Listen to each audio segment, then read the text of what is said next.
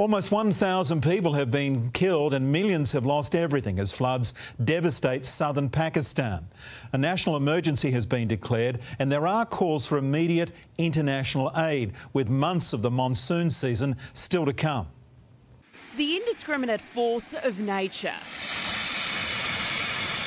Pakistan's new honeymoon hotel, just built, 500 rooms, disintegrating into floodwaters with a deafening crash and sending bystanders running for their lives. The country's south is in the grip of a national emergency. More than 30 million people flooded out in a deadly monsoon season.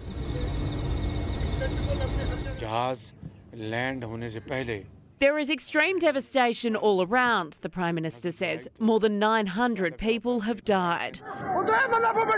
A heart-stopping video posted online shows the desperate plight of 5 men clinging to branches as a torrent rages beneath them.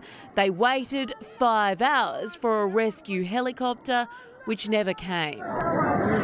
The driving rain has softened the ground. This road falling out from beneath a minibus. 200,000 homes have been destroyed, swept away in angry waves, leaving roads lined with tents and whatever basic possessions families have left. We lost our houses, we lost our buffalo, says mother Helena Bibi.